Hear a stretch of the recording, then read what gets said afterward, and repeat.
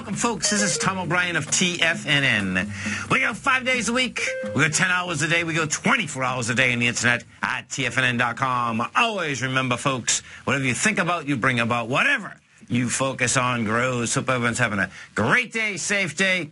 It's a TGIF, and folks, we are kicking into this is the last weekend of 2014, so hope everyone has an awesome 2015.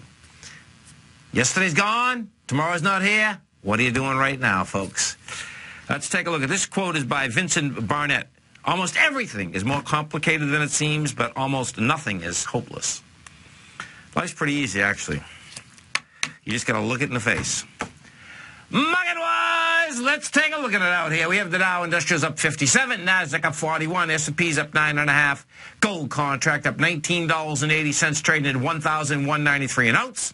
Silver up 38 cents at $16.09 an ounce. Platinum up 26 bucks at $1,215 an ounce. Copper down 4 pennies at $2.83 a pound. Light sweet crude down a buck at $54.85. That oil market, we're going to bisect it and dissect it. It looks to me like that thing is going to get down to $50, and I'm talking about in the next 3 or 4 days. And it's hammering that low out there, folks, and it wants lower price. Bonds, we have the 10-year flat at 126, 30-year down up 6 ticks rather at 143.11. Bond market came down hard on Tuesday and Wednesday. Light volume. I suspect you're going to start building some more cars to get to higher price. King dollar up 87 ticks at 90.31. And the divergence inside King dollar is this. King dollar is reaching up for its 2005 highs. That's 92.52 on a continuous contract. That being said, however, is that is not stopping the metals market. So my take is that King dollar is going to be pulling back. That's going to be the end of the move for a certain amount of time. What is that time frame? Is it 3, 4, 5 months? We'll see. The King dollar has been on a tear for 7 months. At 92.50, folks, that would be a 100% move of a move. Huge move. I suspect we're going to basically pull back slightly, go sideways, do something other than continue higher with King dollar. Because we did have the metals market. They had every reason to whack the metals market down. They couldn't handle it. Euro is down 48 ticks at 121.77, and the yen is up 28, trading at 120.38. Our phone number is 877-927-6648. Give us a call, folks. Want to know what's going on in your world. In the world of the S&Ps, let's take a look at them. They get some price spread going out here today, folks. You're up 10 bucks. You're at 2092. Of course, we get holiday trade, and there's going to be no volume whatsoever. On the NYSE, you're going to do all of about $400 million, which for a full day, that's insane. We'll probably do about the same amount of volume we did today, folks, which we did on Wednesday, which was the market was only open from 9:30 to 1 o'clock. That was 349 million. Maybe we come in at 400 million. The Dow Industrials, we take a look at the Dow. Same setup in the Dow. Dow right now is up 55 bucks. You're at 18,085. I'm going to go back to the S&P for a second, because one of the tigers in the den were, saying, hey, let's get it over with, hit the 2100. And I suspect what you do have out here is that you're at 2092.28. That thing it'll probably whack that 2100. That being said and done, however, what you are going to see, I suspect, next Monday and Tuesday, you're going to see some volatility in this marketplace, and that's on the way down. If we go over to the NASDAQ composite, we look at the composite next. Composite is up good today, up 39 bucks.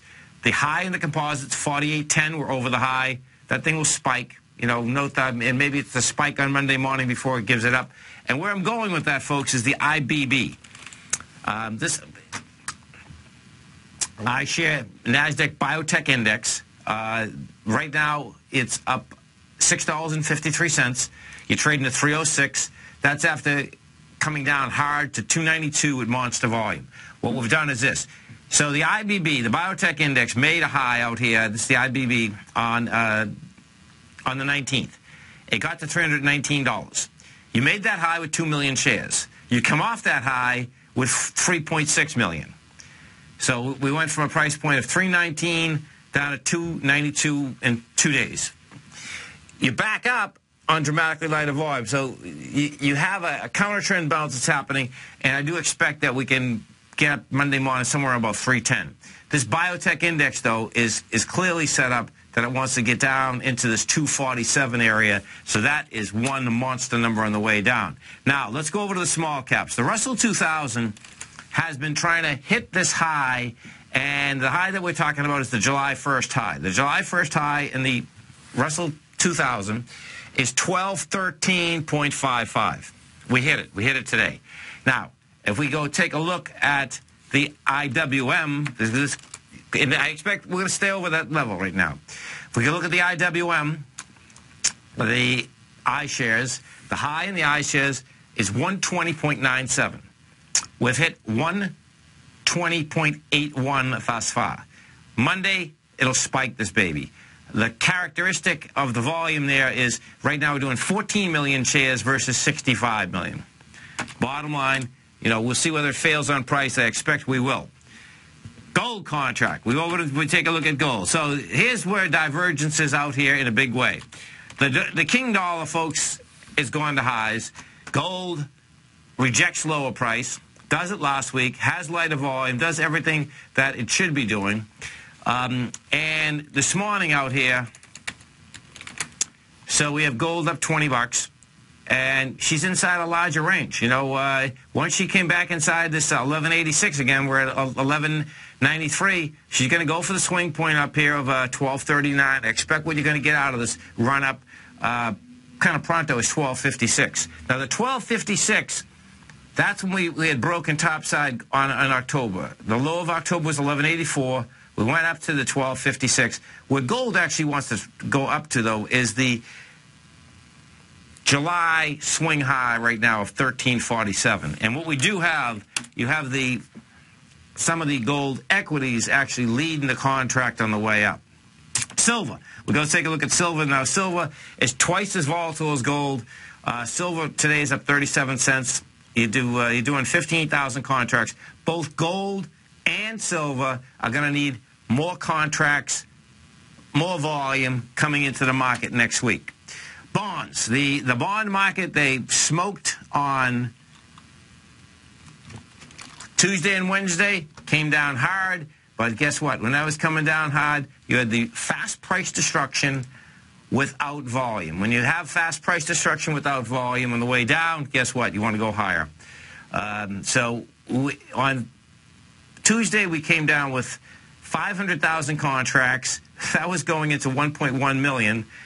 Wednesday, you came down with 341,000 contracts, and that was going into 1.6 million. Today, you're just going sideways. You haven't done anything. That cause building, however, is I expect to get up to the highs of October 15th, which is 129.28. That generates into higher bond prices, lower yields. Right now, the 10-year is yielding at 2.2. That still puts the 30-year mortgage rate just about 4%. Every time that the 10-year gets up to about 127, 128, folks, that's when your 30-year mortgage rate is about 3.8 to 3.9.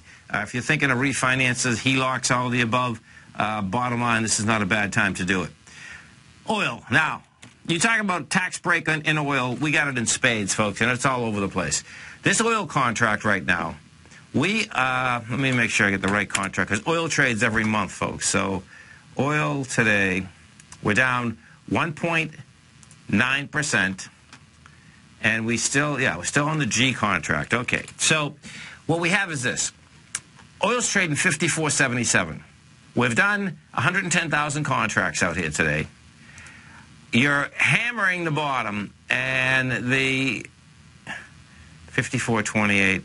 So what this is going to do, folks, on Monday morning, this is going to open right at the lows. I expect what you're going to see here Monday. I think Monday is going to be a tough day because two different things end up happening here.